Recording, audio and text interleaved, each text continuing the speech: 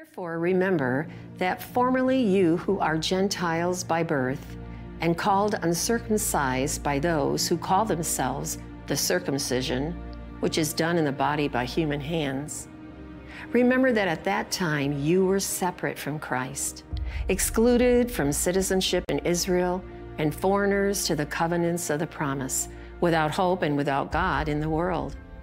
But now, in Christ Jesus, you who once were far away have been brought near by the blood of Christ. For he himself is our peace, who has made the two groups one and has destroyed the barrier, the dividing wall of hostility, by setting aside in his flesh the law with its commands and regulations. His purpose was to create in himself one new humanity out of the two, thus making peace, and in one body to reconcile both of them to God through the cross, by which he put to death their hostility. He came and preached peace to those who were far away, and peace to those who were near. For through him we both have access to the Father by one Spirit. Consequently, you are no longer foreigners and strangers, but fellow citizens with God's people, and also members of his household, built on the foundation of the apostles and prophets, with Christ Jesus himself as the chief cornerstone. In him, the whole building is joined together and rises to become a holy temple in the Lord. And in him, you too are being built together to become a dwelling in which God lives by his Spirit. Well, hello, church. It is great to be with you. My name is Ethan Magness. I'm one of the ministers here, and I am so glad you are with us today. If you were with us last week, then you, like me, are probably still celebrating Student Takeover. Wasn't that amazing last week? Yeah. My goodness, I love Student Takeover. It's always one of my favorite Sundays of the year. They did such an amazing job. I feel like I clearly can retire. I've done my work. The next generation's secure. It's time for them to take over. No, it was amazing last weekend. If you missed it, go online. You're going to be impressed. They're really incredible. This week, let's see. I know some of you're in town visiting because for some of you all, it's a graduation weekend. Congratulations, graduates. We've got like graduation weekend this weekend, and then another one next weekend, and the one after that. Then we take a break, and then we got like 3. So lots of graduating going on right now. So congratulations. This was a graduation weekend for my family, so we're celebrating, and lots of you are as well. You're here on a good week. We're in the middle of a really interesting series where we just are slowly reading through and learning from Ephesians chapter 2. So we're going to do that today. So if you've got a Bible with you, turn it to Ephesians chapter 2. If you didn't bring a Bible, if you look in the chair in front of you, about every other one has a Bible. You could grab a Bible there. You want to pull it up on your phone. If you don't know how to spell it, it's right there. You just type Ephesians 2 into Google. I bet the first link is going to be like Bible Gateway or something like that, and it will take you to the chapter that we are in today. Ephesians, we've been noticing, is a special book for lots of reasons, but one of the things that's special about it is that it is especially clear. Most of Ephesians is very, very straightforward. You'll just be able to read it and understand what it is saying. And in particular, Ephesians chapter 2 is clear about the reality of our reality, like what is real in the world. And Ephesians 2 is just super clear about that. We started 3 weeks ago with the beginning, the first 10 verses, and we said the first 10 verses could be outlined like this. 1 through 3 talk about our individual reality without Christ. 4 through 7, how Christ responds to that situation.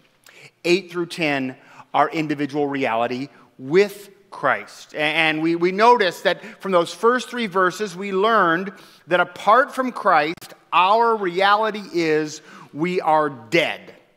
We are spiritual corpses because of our offenses and sins. And we said this reality, it sort of breaks the illusion that we like to live with, which is that like we're okay, we can fix it, we can solve whatever problems we've got, we can solve them, the kind of the illusion of self-reliance that no, the reality is we can't fix it.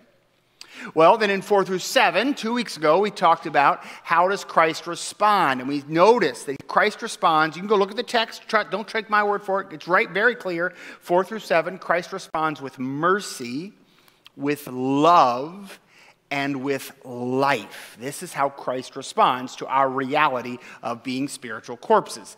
And then last week, our students helped us see what is our new reality with Christ. So we looked at this together. For it is by grace you've been saved through faith. It's not from yourselves. It's the gift of God. It's not by works, so no one can boast. We are God's handiwork, created in Christ Jesus to do good works, which God prepared in advance so that we might walk in them.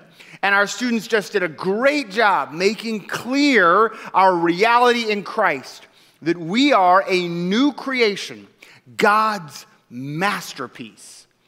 And we are created to do good works. And as amazing as all that is, it's not the whole story.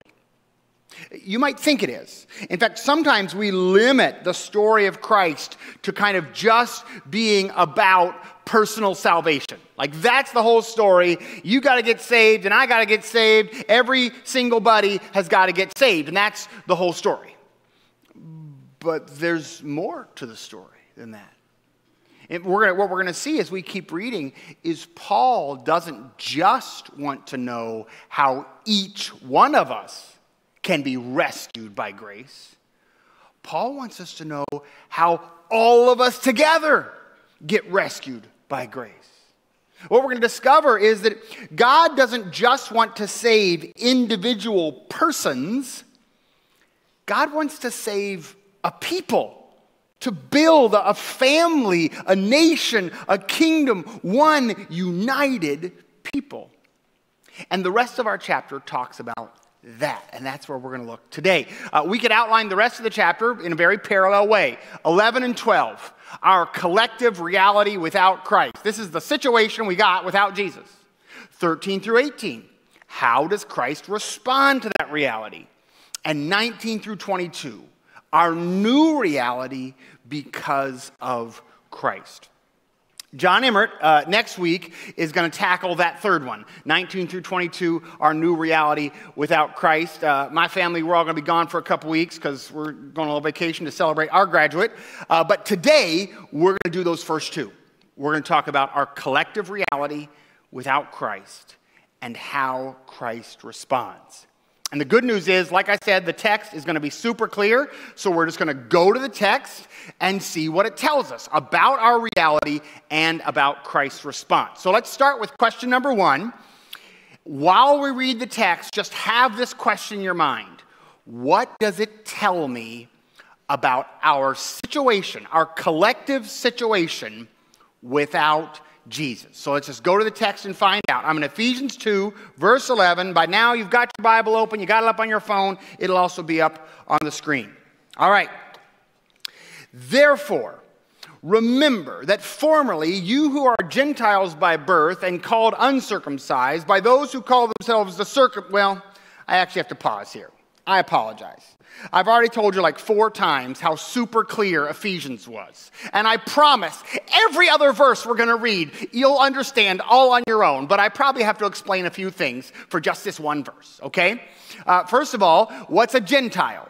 A Gentile is just everybody who isn't a Jew. So God, throughout God's history, has been working with the children of Abraham to bring grace into their lives, that they might be a conduit of grace to the whole world. Those are the Jews. Everybody else is Gentiles. Okay, what does circumcision have to do with it? Well, traditionally, God's people, the Jews, would have all been circumcised. And in that period, almost everybody else wasn't.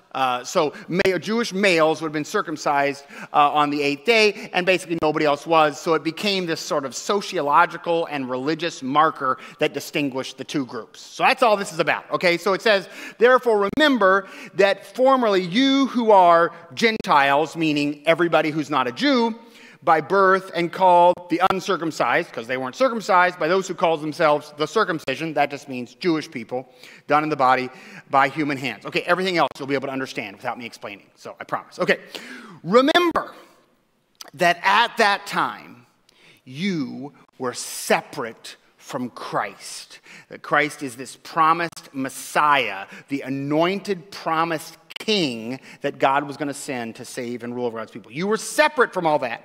You were excluded from citizenship in Israel. You were foreigners to the covenant of the promise. You were without hope. Remember, we're reading to paint what is our situation without Jesus. Here it is, just laid out for us. Without hope and without God in the world. But now, in Christ Jesus, you who were once far away, that was our situation without Christ, have been brought near by the blood of Christ. For he himself is our peace, who has made the two groups one and destroyed the barrier. Okay, we're learning something else about our situation without Christ, that we are divided by walls of hostility, the text says. He's destroyed the barrier, the dividing wall of hostility, by setting aside in his flesh the law with its commands and regulations. His purpose was to create in himself one new humanity out of the two, thus making peace. Again, that tells us something else. If Jesus has to make peace, that must mean without Jesus, our natural situation is one of war. And in one body to reconcile both of them to God through the cross, by which he put to death. Here is another reference to our natural situation. We are trapped in hostility. He came and preached peace to you who are far away, peace to those who are near, for through him we both have access to the Father by one Spirit.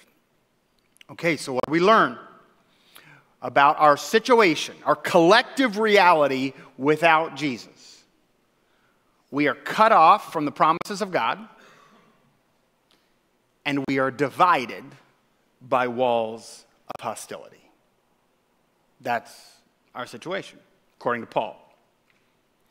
What's interesting about this, though, is I expect I didn't even need to read Paul in order to make that argument. My guess is if I just started the sermon today, does anybody else notice that we're cut off from hope and divided by walls of hostility? My guess is everybody would have been like, yeah, that sounds about right. Humanity is hopeless and hostile. I mean, that's what we all get, right? I mean, I remember, I remember once upon a time when it felt like everybody was like so hopeful about, we're going to figure, humanity will eventually solve all its problems and we'll cure every disease and there'll be no more war and no more famine and everything's going to be great. I don't know anybody who thinks that way today. Humanity is, as we sort of always have been, we're sort of a mixed bag, right? You go back 20 years or 40 years or 80 years and some things are better, like fewer people die of polio or cancer. That's great. Some things are a lot better, And some things aren't. Some things that we thought were getting better, turns out were getting better just for some people, and they were getting worse for others. Some problems we didn't even know we had. Now suddenly they're big problems that we don't know what to do about. Every human institution, every human kingdom either fails or fades. And so far there haven't been any exceptions. Without Christ, we're sort of hopeless. And what about that other part where it keeps saying that we're divided by walls of hostility? Again, the Bible says so, but I don't think I need the Bible to get you to agree that yeah, we are divided by walls of hostility. Every social group you can name is all chopped up, right? Sometimes it feels like the only thing that unites a social group is how they're divided from some other social group. Like the only thing they have to hold them together is how much they hate somebody else. And if it weren't for that, they'd just splinter into more and more pieces as everything got sliced up. We see this in our personal lives, right? Somebody does us wrong, so we hold a grudge and we build a wall. Maybe it's a wall of gossip. We talk bad about them. Or maybe it's a wall of bitterness. We think bad about them. Or maybe it's a wall of separation. We just remove ourselves from them. But either way, it's a wall of hostility because that's the only kind of wall people know how to build. Or maybe like we see this happen in marriages and in families where somebody disappoints you, and so you're going to do the silent treatment, right? You build up a wall of silence, and you're like, it's not a wall of hostility, it's just a wall of silence. Ask the person on the other side of that wall what kind of wall they think you built. They think you built a wall of hostility because that's the only kind of wall we know how to build. We think about this globally, right? You go to Google Maps and you start to zoom out when all the lines show up that tell you where one nation starts and another nation stops, right? Every one of those lines is just a historical record of where the last war ended and the next war starts. That's what those lines are. They're walls of some past hostility, some present hostility, some future hostility. And we see right now, don't we? It's very easy to see. You get it on your phones and your social media and on the news. We see all the people who live on one side or the other of these walls of hostility. And I know we read the news, and the news tells us about the soldiers and the generals and the prime ministers. The news tells us about, and we say, oh, those are the good guys and those are the bad guys. But if we pause for a second, we know that most of the people on either side of those walls, like you know this, right? Most of the people on either side of those walls, they're not good guys or bad guys. They're just children and their parents trying not to go to bed hungry. Like you know that, right? Like almost everybody in the world is just trying to get a good night's sleep and a full belly. And we look at these walls of hostility and we play political games, but everybody, almost everybody, on both sides, is just a hungry family trying to get a good night's sleep. Our political situation, again, I don't need the Bible to tell you that our current political situation is just one wall of hostility after another, increasingly dividing a people until we all hate everybody, right? Every time I talk to somebody about politics, it's fascinating. I don't do it often because, I don't want the world to be a super awkward place. But I do it every once in a while. And it's almost everybody I know, no matter what your political opinions are, almost everybody shares this one trait. We're all embarrassed by the political discourse in our nation. Like we find it humiliating. And yet it persists, right? Some of us are old enough to have the vague memory, just we can barely remember when we used to argue about policy with people that we treated with respect. Like just vaguely, barely. Some of you young people don't know that's possible. Ask a gray hair. Like, did you ever argue about policy and still treat people with respect? And they'll be like, yeah, that actually was kind of how we did it for like decades. It was like, man, we really disagreed on policy, but then we treated each other with dignity after. It was, I don't know what we did. What do we do now? We build walls. Only kind of wall we know how to build. Walls of hostility. Study after study shows that most people don't have a good friend with whom they disagree on politics. And they definitely haven't shared a meal and tried to bless the other person and love the other person and listen to the other person. And sometimes we even do this in the church. We get so good at building walls of hostility that we do it here together. Man, I wish I could say it never happens, but again, like I said, I don't even need the Bible to make this point. You all know it. We have disagreements, and we do not disagree in love. We do not prefer one another in love.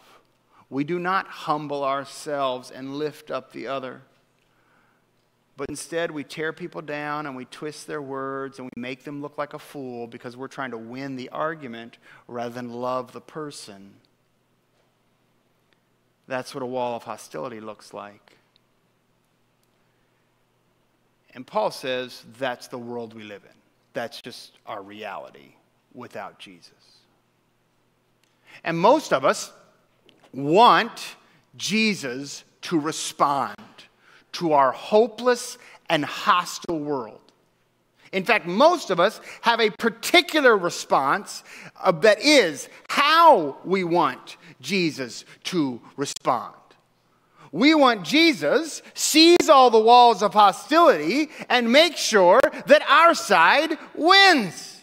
Right? Like that's our first instinct. Is Jesus, could you make sure that my side of the hostility is victorious? And if you ever have that desire for that to be how Jesus responds, you are in good company. Because that was the general desire of God's people as they awaited a Messiah. In fact, part of the reason it was so hard for people to recognize that Jesus was the anointed king that God sent to save us was because he didn't come to destroy their enemies. I got to teach Sunday school with the Anchor class last week, and we talked a little bit about these false messianic expectations, and we read a little bit from a poem. This is from about 100 years before Jesus. This was a popular Jewish poem about 100 years before Jesus. Here's what it says. Look, Lord, raise up for them their king, the son of David, to rule over your servant Israel. Undergird him with strength to destroy the unrighteous rulers, to purge Jerusalem from all Gentiles, to trample them in destruction. In wisdom and in righteousness, allow him to drive sinners from their inheritance and to smash the arrogant Gentiles. That's what they wanted.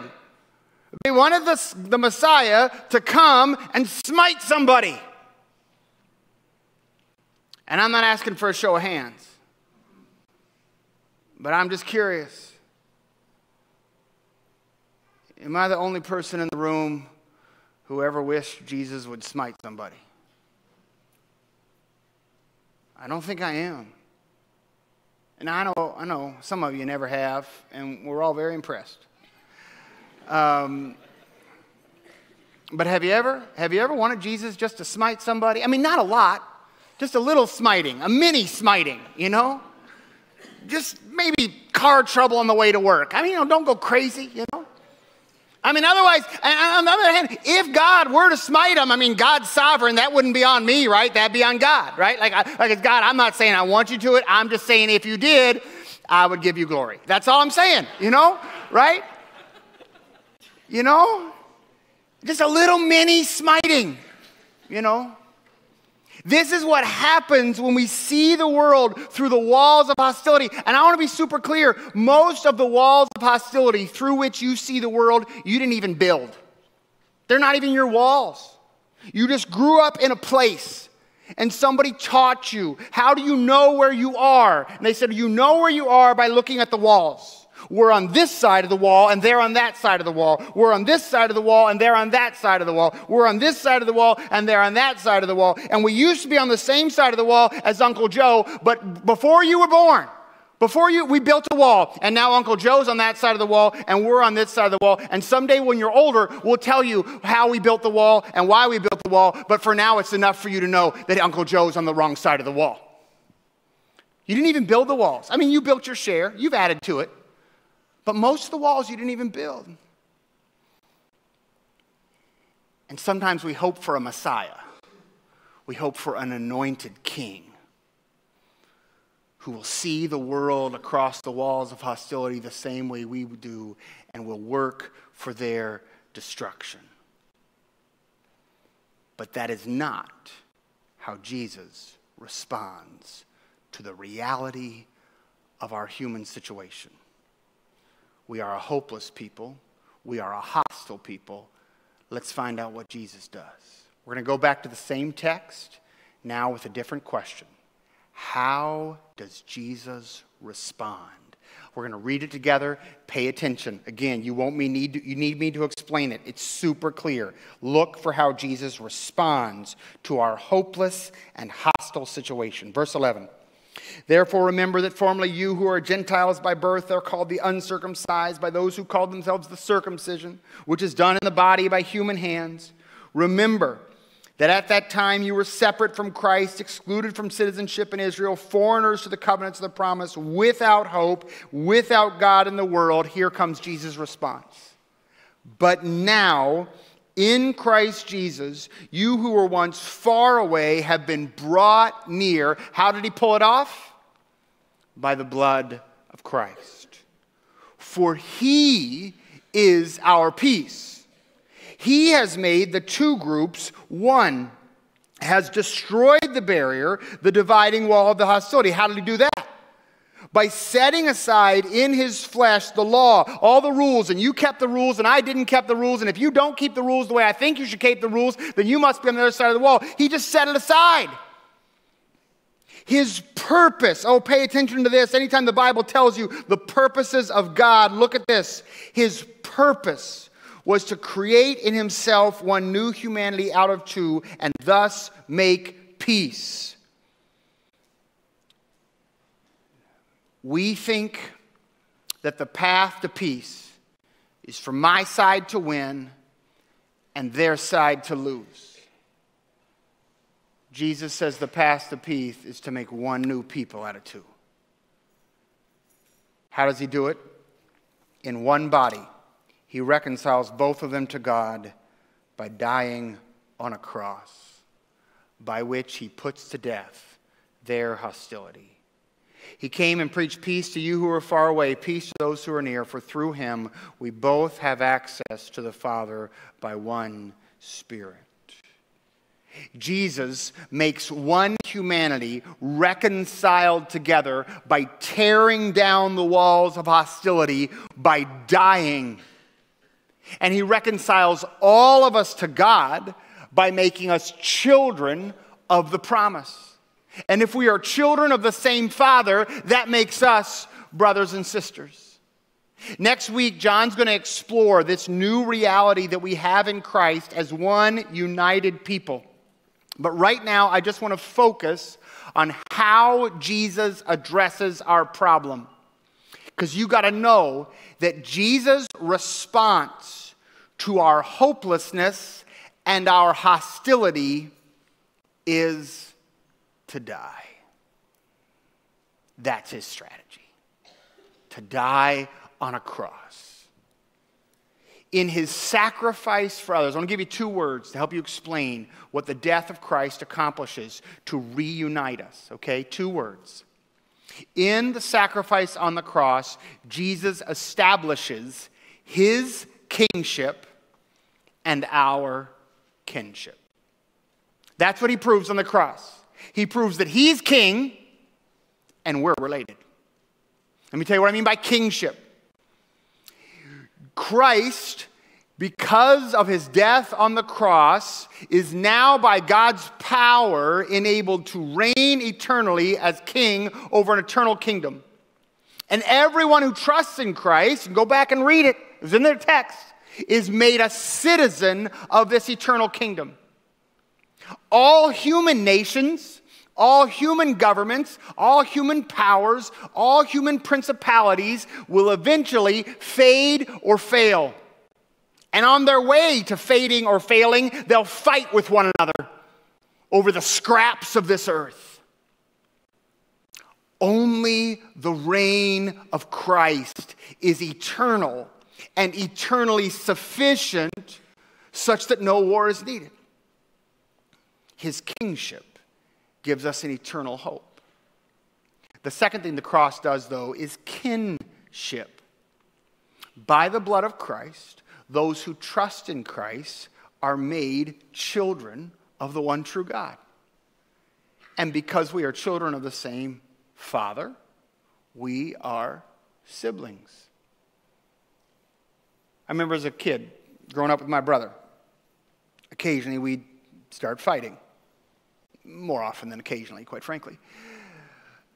But we knew if one of my parents walked into the room, the fight had to stop. Why was that?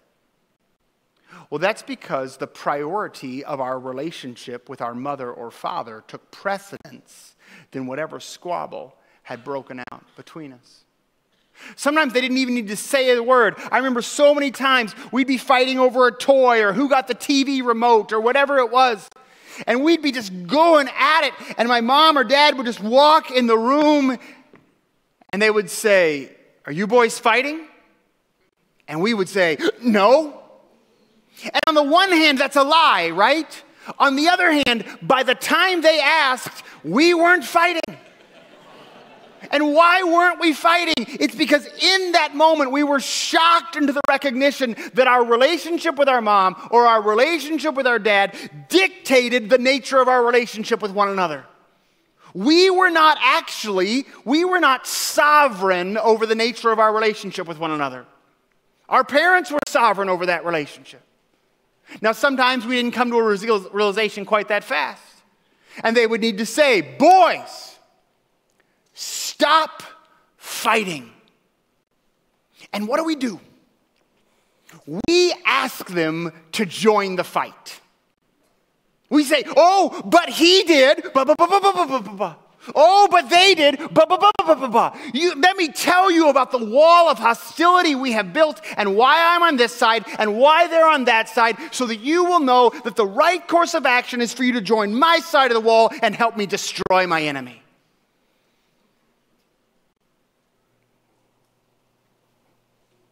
But they knew better. Oh, sure, discipline was sometimes needed, but the discipline was because we had breached our parents' law. Not because they somehow joined the fight. And the fight didn't end because one of us won. The fight ended because our parents declared it over. That is how kinship, the recognition of our spiritual kinship with all those God seeks to save, which is everybody, changes the way we see the walls of hostility. The walls of hostility that we have built are now, they stand as an affront to the authority of Jesus, as a denial of the meaningful power of his death. I want to just give you an illustration, a couple illustrations about how these principles of kinship and kingship will change the way you approach the walls of hostility in your life. We're going to start real personal, right? Earlier I gave the example of one of the walls of hostility we build is to hold a grudge. Now, I know most of you turned to your neighbor and said, "What's a grudge? I've never held one of those." Okay, so you don't know. But the rest of us, we know what it's like to hold a grudge, okay? So I just want you to dial into that. Some of you won't have to work very hard because you're nursing a grudge right now. Right now, you are mad at somebody, and for the sake of argument, we're going to assume you have good reason to be mad at them. Okay, we're going to assume they did you wrong. They broke a promise or did something to you they shouldn't have done. We're going to assume you got good reason for now. And so what did you do? You built a wall. Maybe it was a wall of gossip. You told a bunch of people. Or maybe you're better than that. Maybe you built a wall of self-righteousness. We like that wall, don't we? I can't believe they did that. I would never do that. Whatever, but you built your wall. Now, I want to explore the logic of kingship and kinship and how it applies to the grudge that you are presently holding, okay? So I want you to dial into a grudge that you're holding or to a grudge you have recently held. This is you and Jesus. I want you to apply this logic. Imagine you and Jesus are having a conversation about your grudge, okay? You're having a conversation about your grudge, and you say this to Jesus. You say, "They did me wrong." And Jesus says, "Yeah, you're right. They really did. Believe me, I know too, because I had to die for that sin." And you're like, "Yeah, but they owe me. They owe me." And Jesus says, "Boy, you are right. They really did. I had to shed my blood to pay back their debt." And you say, well, you don't understand, Jesus. When I look at them, all I can see is what they did to me and who they are and who they've revealed themselves to be, Jesus, by their actions. That's all I can see. And Jesus says, I get it. I actually have a little trouble seeing them too. All I see is that they've been covered by my blood. That's all I see. And you say, but Jesus, I got to stay mad anyway. And Jesus says, really? Me dying on a cross because of their sin? Shedding my blood to pay back their debt? Naming them as your brother or sister? All the while, I was doing the exact same thing for you. That's not enough? You still want to go to war?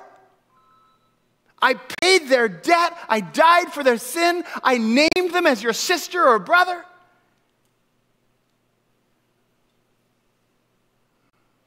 That's the logic of a Christian holding a grudge. We are denying the kingship of Jesus and our kinship with those Jesus loves.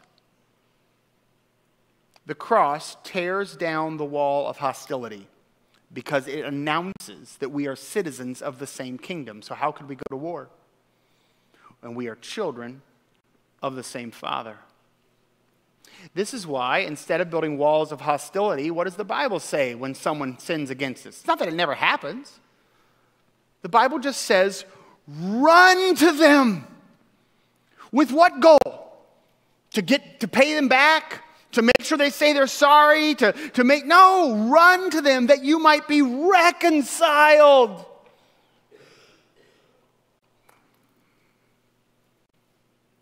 How does the logic of kingship and kinship function collectively? Well, how about this? How does the logic of kingship and kinship function in an election year? Right? Did you know it was an election year? I know, we're all trying to avoid it, but soon we won't be able to, okay? I know. It's an election year. And elections create walls. You vote for this person, you vote for that person, you kind of hold your nose and vote, you're really excited about your vote, or whatever it is, right? You know? They create walls. And because the only kind of walls we people know how to make are walls of hostility, they create walls of hostility. And right now, one of our cultural gifts, every culture has strengths and weaknesses. We are in a moment of great cultural strength when it comes to creating walls of hostility. We're amazing at it right now. We know how to build a wall and go to war just like that.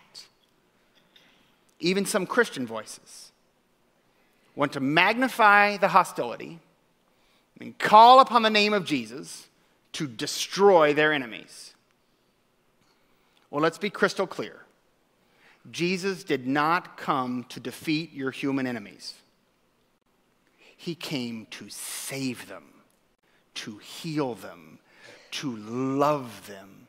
He came to reconcile them and you that you might be siblings of the same Father, citizens of the same kingdom. And if you think, don't take my word for it. Like I said, Ephesians is super clear. Look at it with me again.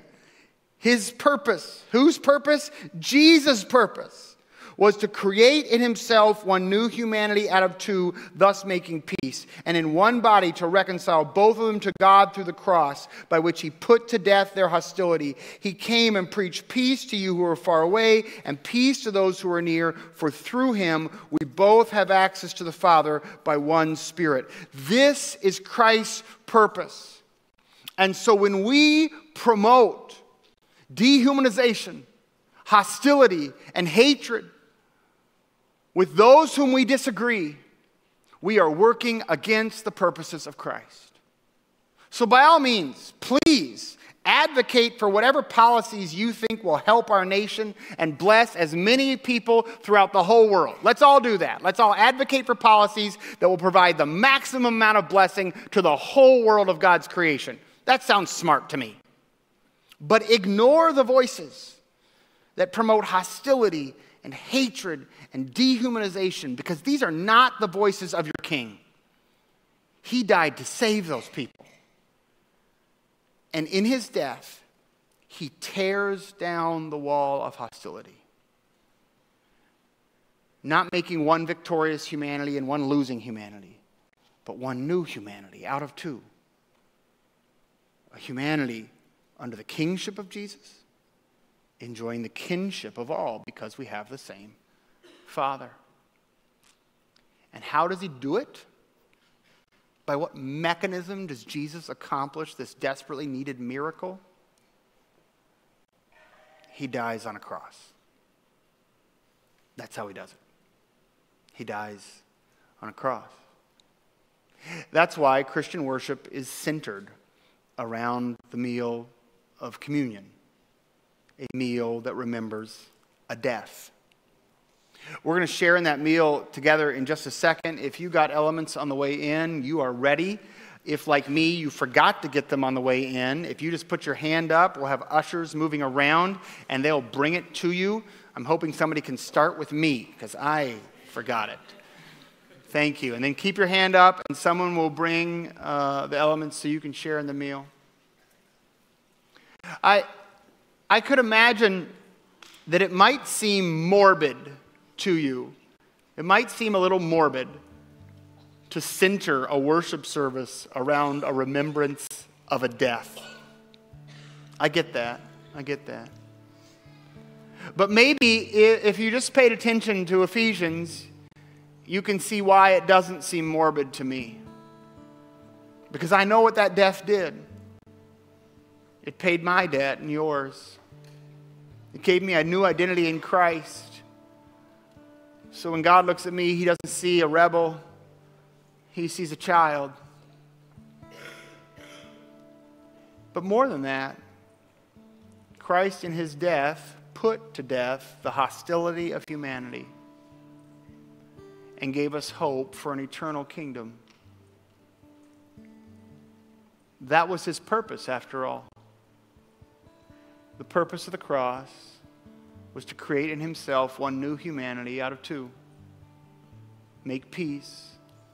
In his one body to reconcile all of us to God. And put to death on the cross the hostility that divides us. And so right now, if you will, if you're trusting in Christ right now, would you please share with me in the bread?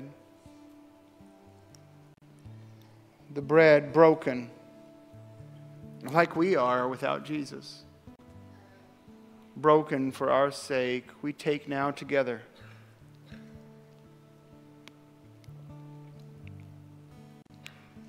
Grateful for his love and sacrifice, by which we are reconciled to God and therefore reconciled to one another.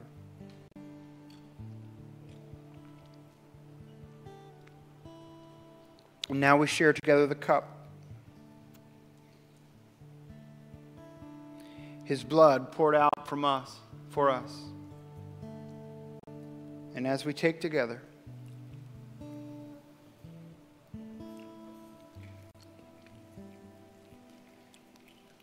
we recognize that by his blood we are made children of our Heavenly Father.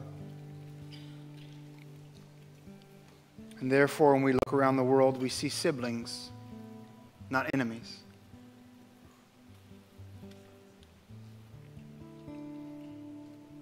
Let's pray together.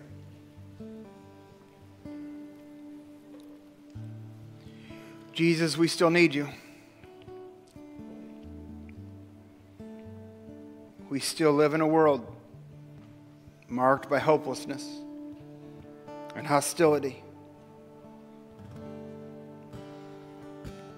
We need you, Jesus. We need your lordship your kingship established on the cross, when you were made the king of an eternal kingdom, and we, by your grace, were invited to become citizens. We lay our rebel weapons down, God, and we seek to be made part of your kingdom, recognizing that we also lay down our weapons of war against others as we are united in your family. God, we need you. We need not just your kingship, but we need your blood by which we are made kin to one another, reconciled to God, and therefore the first chance we ever had in all of human history to be reconciled to one another, as our relationship to you takes precedence and priority over our enmity with one another. We cling to you and reach out to you, God. We pray, Lord Christ, accomplish this in our hearts, and then another, and then another, and then another, that the whole world might know your peace. We pray this in Jesus' name. Amen.